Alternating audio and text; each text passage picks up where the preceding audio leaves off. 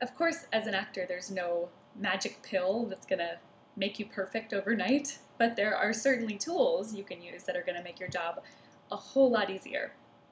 The process I'm going to share with you over the next 4 videos is actually a tool that I often see young actors overlook, and it's something that is completely vital for your preparation work as an actor. Are you ready for the 4 magic words? Persons, places, objects, and events, or, as I like to call them, PPOE, or the PPO. Creating a relationship to every person, place, object, and event in the scene is absolutely imperative so that you not only give life to the images the writer created, but so that you use those images to feed your character's objective or want in the scene. So, how do you do this? Stay tuned for the next video.